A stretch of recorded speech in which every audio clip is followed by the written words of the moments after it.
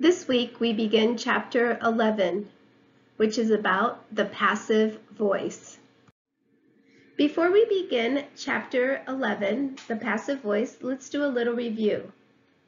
What are the three dependent clauses that we've studied? The first dependent clauses that we looked at were adverb clauses. The second dependent clauses we studied were adjective clauses. And the third dependent clauses that we just studied are noun clauses. Let's see if you can pick out the clauses, the dependent clauses in each of the following sentences. Number 1, ancient Egyptians designed houses that were meant to be cool.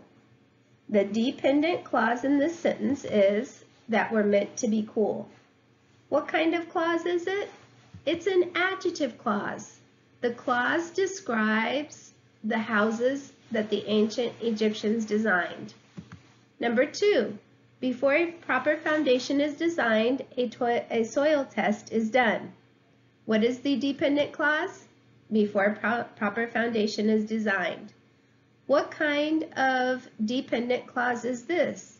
This is an adverb clause. Remember, adverb clauses can be at the beginning of a sentence or at the end of a sentence with no change in meaning. Number 3, another question may be what the major issues are.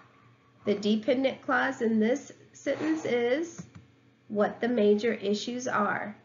And this dependent clause is considered to be a noun clause. Let's begin to look at the passive voice. The passive voice may seem a little confusing at the beginning, but as we continue through the chapter, I think it will make more sense. There are two types of voices in English, active and passive. Active voice means that the subject in the sentence performs the action.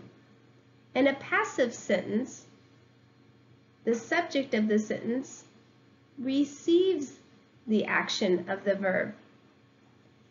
In the passive, the object of an active verb becomes the subject of the passive verb. Look at the example. Mary helped the boy. Who helped the boy? Mary. Mary is the subject and she performs the action of helping.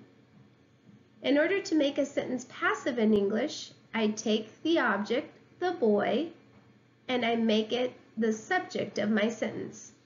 So now the passive sentence is, the boy was helped by Mary. The subject of an active verb is followed by in a passive sentence. The noun that follows by is called the agent. In the example, Mary is the agent. How is the passive formed in English? In order to form the passive, you must always use the verb to be plus the past participle. Remember, the past participle is the verb we use in the perfect tenses. For example, the past participle of eat is eaten.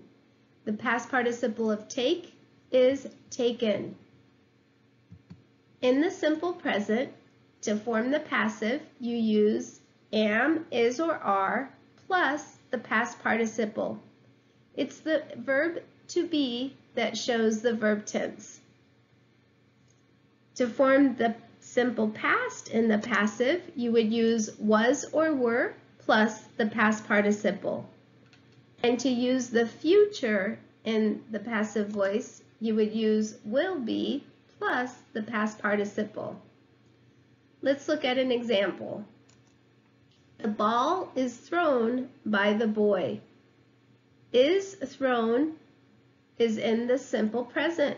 How do I know? The verb to be is. My past participle is thrown. In the simple past, a passive example would be the window was broken. How do I know it's past passive? The verb to be is in the simple past was, and I have the past participle broken. The third example for the simple future is the test will be taken online. Will be shows me that I'm using the simple future. Taken shows me that I'm using the passive. In all three of these examples, the subjects, ball, window, test, do not perform the action. That is why these sentences are considered passive. It's important to note one thing about the passive voice. Only transitive verbs, verbs that can be followed by an object, are used in the passive. This makes sense because it's the object of active sentences that become the subject of passive sentences. It is not possible to use intransitive verbs in the passive voice. What are intransitive verbs? Examples of intransitive verbs include happen, belong, occur. What does that mean? It means that these are verbs that are not followed by an object. A noun does not come next to these verbs. For more information, look in your textbooks on page 452.